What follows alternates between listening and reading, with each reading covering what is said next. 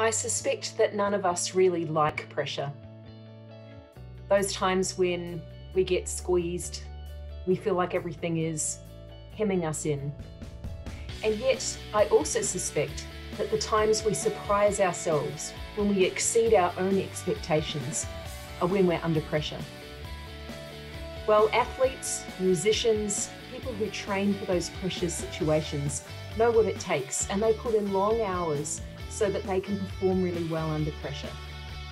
What about us? Do we train?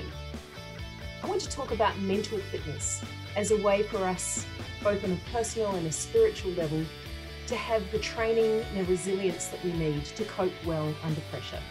I hope you'll join me.